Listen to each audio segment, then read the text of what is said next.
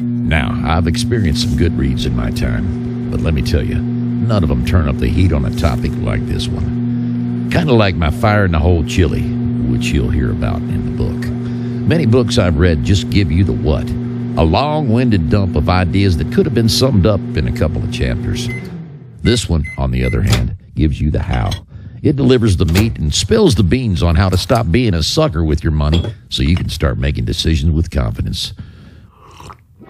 Woohoo! That's got some kick, just like the book.